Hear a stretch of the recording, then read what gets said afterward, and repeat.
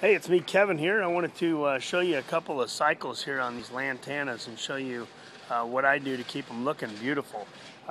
Here's a great example of a lantana. You can see how beautiful this thing is right now.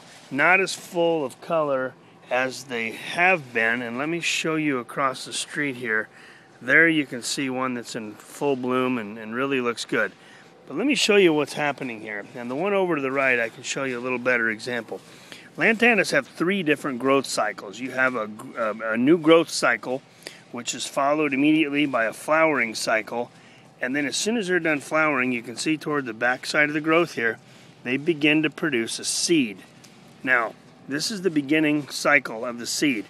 What happens with these seeds is all the energy of the plant will go into reproduction and it'll start producing seeds. So what I like to do, when they start to fade like this, the color, and here's one that's a little further advanced stages, and you can see all the spent flowers here that are going into seed.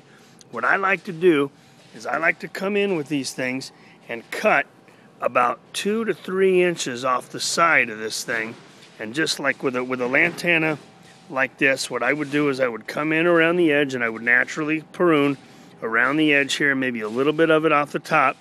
When you prune like that, you're going to encourage new growth, which is immediately going to be followed by the flowering cycle, which is the longest lasting cycle of the lantanas.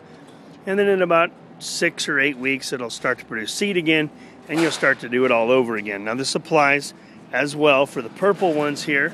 And you can see this guy's just a little guy, hasn't quite begun to do its thing yet. You can see that it's in the beginning stages of the flowering. There's no seed pods behind it, unlike its brother over here, flowering with the seed pods behind it. So by pruning those things back, you can really encourage them to stay blooming throughout the summer. Make sure to get plenty of water and fertilizer. More on that later. That's it.